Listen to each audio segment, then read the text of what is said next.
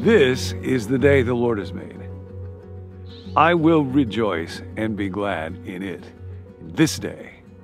And the word for today, the joyful word today, is the word repent. I want to invite you and me to repent. Now, for better or for worse, that is a word that has become largely misunderstood in our day. We associate it with doomsday prophets walking around with weird placards telling people repent, the end of the world is near. We often associate it with feelings. We think about to repent means feel bad about yourself, feel bad about what you have done. Now, of course, there is a time to feel bad about what it is that I have done, but that's not what repent means. You may know that the basic message of Jesus is summarized that now life in God's kingdom, in God's presence, God's care, God's love, God's guidance, God's favor, God's power is available as a real option for human beings. And Jesus says now in response to this, we are to trust that this news is true. We're to lean into it with our lives and then repent. Repent is not mostly a feeling word, it's mostly a thinking word. Metanoeo is the Greek word. Meta is for after. Noeo is related to the word for mind, nous. So it's like second thoughts. Think again. Think again. Dallas Willard talked about it as reconsider your strategy for living. Or we might think about your design for life. You know, design thinking in our day is a big deal. And so at places like Stanford, they will have the School of Design. And then folks like Dave Evans or BJ Fogg will talk about applying design thinking, systems, strategy, and so on to your life. That really is what it means to repent. And we're learning together about the power of habits, that to be a follower of Jesus means to be enthralled with God in our minds, to come to love Him dearly and believe there is no limit, no catch to His goodness or God's power to carry out His goodness. But then the other part of the curriculum to become like Jesus, to follow Jesus, is to be transformed at the level of our habits because we are a mass of habits. And this is where repentance comes in. Repentance is redesign your life, the systems of your life, so that the habits, the thoughts, the intentions, the desires, the beliefs that are flowing inside of you, the inside of the tree, become changed and reflect God's goodness and God's presence with us, so that becoming a person of love and truth and courage and encouragement and generosity becomes second nature, habitual. Now, in Charles Duhigg's book, he talks about one person who understood this very, very deeply. This is quite fascinating. He's a football coach named Tony Dungy. We may talk a little bit more about him as we go along. Among other things, Tony is a very devoted follower of Jesus. But Dungy waited 17 years to become a coach in the NFL. This is what Duhigg writes. He'd been interviewed 4 times. Those interviews had not gone well. He hadn't become a coach. Part of the problem was Dungy's coaching philosophy. In his job interviews, he would patiently explain his belief that the key to winning was, guess, changing players' habits. He wanted to get players to stop making so many decisions during a game, he said. He wanted them to react automatically, habitually. If he could instill the right habits, his team would win. Champions don't do extraordinary things, Dungy would explain. They do ordinary things, but they do them without thinking. Too fast for the other team to react. They follow the habits they have learned. The mark of a mature disciple is somebody who effortlessly does what Jesus would do in his place because it has gotten into us by the power of God's grace at the level of habit. The owners would ask Dungy, how are you going to create these new habits? Dungy would say, oh, no. I'm not going to create new habits. Players spend their lives building habits that get them to the NFL. Rather than creating new habits, I'm going to change their old ones. The secret to changing old habits was using what's already inside the player's head. And then Duhigg talks about that habit loop. We have cues, and then we have a response, and then there is a reward.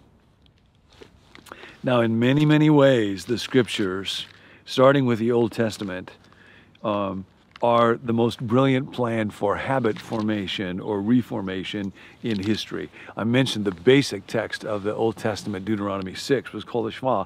Notice this. Think for a minute about cue, response, reward. Moses says, "Hear, Israel, the Lord our God, the Lord is one. Love the Lord your God with all your heart and all your soul and all your strength. These commandments that I give you today are to be on your hearts." Now, the idea of that is they're not something that we just give rote, habitual obedience to in that sense, but something that change my mind and my way of thoughts and what it is that I desire. So that's the response that God wants. Love. Just love. How do I move towards that? Well, then he gives some cues. These commandments are to be on your hearts. Impress them on your children. So when you see your kids, you'll think about them. Talk about them when you sit at home, when you walk, sitting and walking, going in, coming out.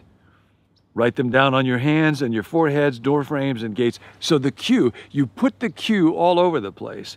And then Moses says, this is actually in verse 3, "Hear and be careful to obey so that it may go well with you and that you may flourish in a land flowing with milk and honey as the Lord your God has promised. You will become a great people. God will do a great work in your midst. There is a great reward. There is a great life." Doesn't always mean that it will be prosperous or pain-free, but it will be life with God. It's right there from the beginning. Cue and then response and then reward. And then you see this all over the place, and you can get very creative with this. So, for example, when Moses is writing a little bit later on in Deuteronomy 22, he says to people, if you come across a bird's nest and you see a mother there with a young, you can take the young. If there's eggs, you can take the eggs. Don't take the mother. When I see this, I will remember the wonder of motherhood and the wonder of creation. I'm seeing some quails fly above me right now, and I will honor that. A few verses later, Paul says, this is in Deuteronomy 25, when you're plowing with an ox, don't muzzle the ox that treads the grain.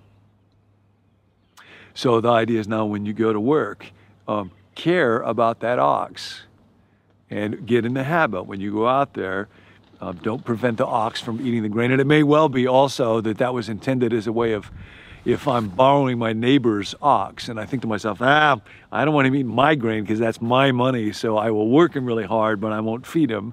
No. Be generous. Remember that every time you put that ox in the plow, in the yoke, then you're reminded to have compassion towards creatures. And Israel was brilliant. God was behind the brilliance of the way that you would dress and what you do when you eat. And when you see children or the aged or your parents or the alien or the widow, all of the time, when you have feast days, when it's the Sabbath, when it is that sabbatical year, when it is the year of Jubilee, when the sun comes up and it's time to say the Shema, when you look at the tassels on your prayer shawl, building habits that come from the inside. So the invitation for you today is repent. And what you could do right now is just do a quick habit audit. You may want to spend some more time with this. That's what I've done. And a lot of times in the morning when we first get up, there's just a whole bunch of habits. I wake up. What I'm doing now is to stand and say, this is the day the Lord has made. I will rejoice and be glad in it. And then wait a few seconds and smile. I always go to the bathroom. I always have to take a little strip off my mouth. I wear this little thing to keep me from snoring, hopefully at night. And when I do that, I can remember that my mouth can bless God. And I brush my teeth, and I shave my face, I weigh myself, I get on a scale. And each of those are moments when I can attach to it, if I want to, in any particular way. Just a very simple thing that can be for my physical well-being, my mental well-being, or to connect me with God. I go into my office. I always fix coffee. I always light a candle. I leave my Bible on the desk so that it will just remind me this is a time when I want to meet together with God, not as a rote habit, but that this might be on my heart. Sometimes a place can be both a cue and a reward. Many years ago, Nance and I were living in a home where we had the bathroom remodeled, so it became our favorite room in the house. And those were very active parenting years, and we realized we wanted to have a regular time of day when we were just being with each other, just talking about what's happening in your life, what's on your heart. And so when we would both come home from work, we would go upstairs, close the door so that the kids could not come in, and sit on the floor in that room that we loved and talk. And that place became a cue where a behavior that was really good to deeply connect with each other is just so easy to miss. We just needed a cue. And then the reward was, it was just fun, and it was a few moments of peace. Now that, when it's offered to God and God is a part of it, becomes repentance. Another just real simple application of this, a friend of mine was telling me how when he would wake up in the morning, reaching for the phones, one of the first things he did, and there was an app on there, and he was always curious. A cue creates this craving. I want my curiosity satisfied, but it would feed his mind junk that's just not real good, not what he wanted his mind to be filled with first thing in the day. So the simplest way to stop doing that wasn't by trying to use more willpower. It was simply to remove the cue, to get rid of the app. And then he would have to try to relocate it or find it.